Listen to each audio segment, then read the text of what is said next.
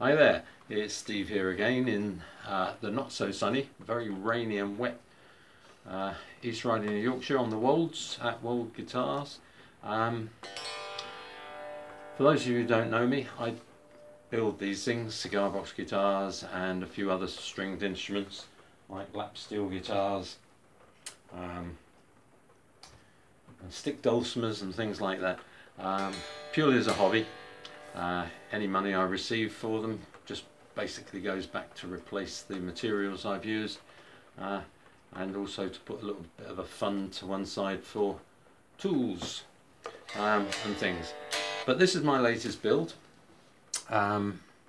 This is a looks like, and I emphasize the word looks like, cigar box license plate cigar box guitar. It's not a real license plate, this is just a digital image that I've put on the top of this old Vega Fina box.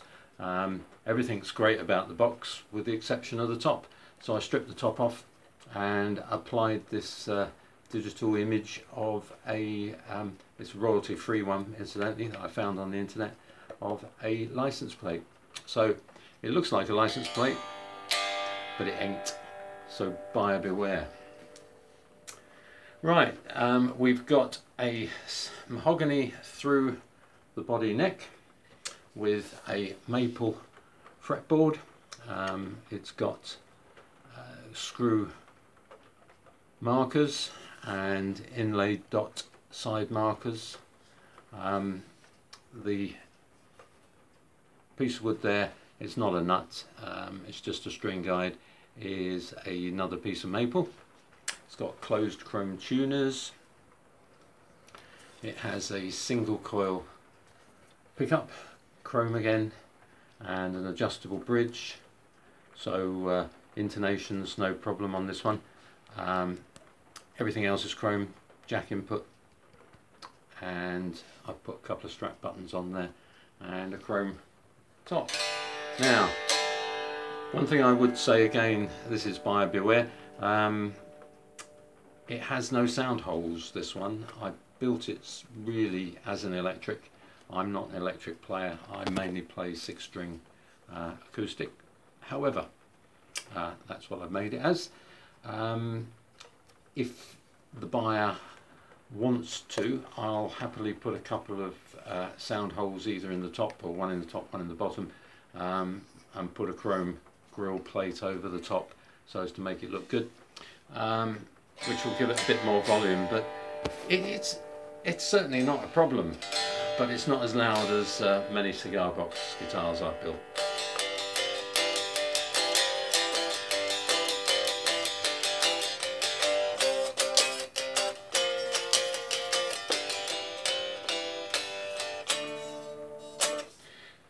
It has a pretty good, obviously being an adjustable bridge makes life easy. Got a good action, about 1 mil at the 1st fret, and at the 12th fret, which is there, it's pretty much on 2 mil. So really lovely and easy to play. I do spend quite a bit of time on the necks, because obviously on a guitar like this the neck is the all important thing. So all the edges of the frets are ground down nicely. I level the frets, I use a fret rocker to make sure there's no highs and lows, and then file down any high frets and round and polish them, so it all plays very nicely.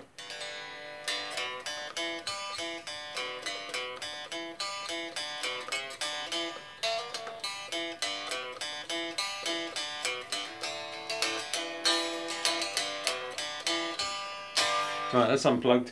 Let's give you, I'm not really a player of these things, I know it sounds silly. I make them, I really enjoy building them, but I rarely get the opportunity to practice much on them.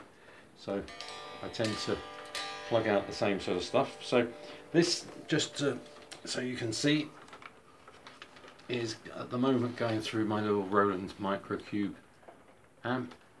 All the settings there are on 12 o'clock basically. No effects at the moment. And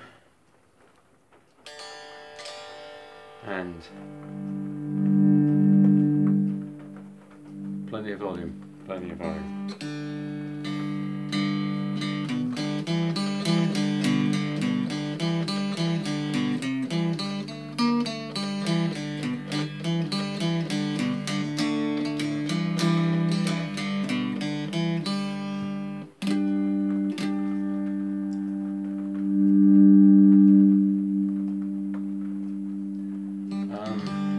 Just wait there, I will get a slide. I'll show you it's good for slide as well.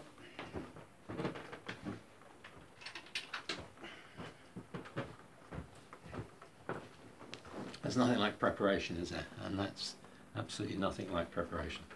I'll do this finger style, I think. Right, I shall put it on possibly classic stack with a little bit of delay.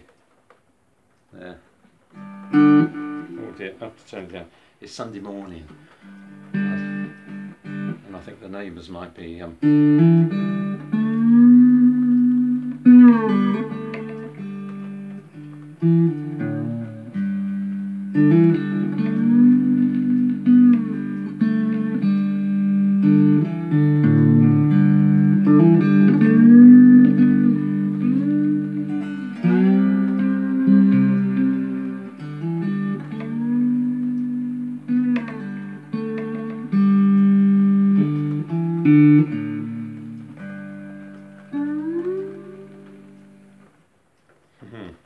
Anyway, there we have it.